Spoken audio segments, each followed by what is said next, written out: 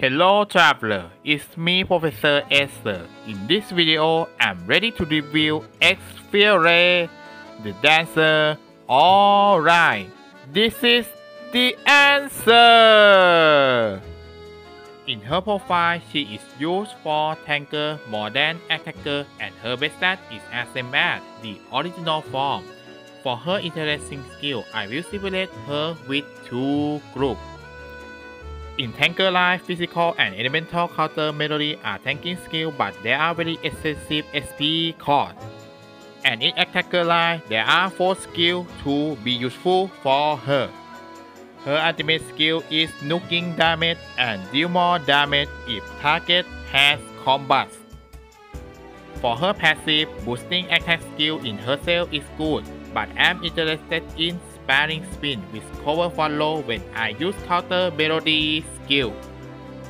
Her Aw4 Accessory is useful both in moon fatality and damage taken decrease.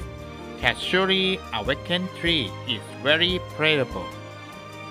For her skill set, the first is for tanker and the second is for attacker and fifth for extra one of dancer training.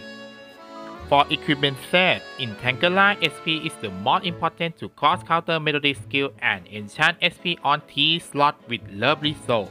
And in attacker line, physical attack is the most important to deal physical damage, but you can adjust the enchanted minus stat depending with your gameplay. To sum up, Fiore is both tanker and attacker, but mostly I use her as my main tanker. Finally, should you pull Fiore?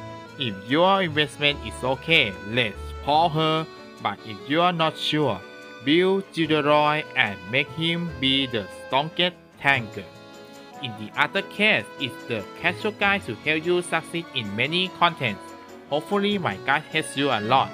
Happy summer day and see you on the next content. Bye bye.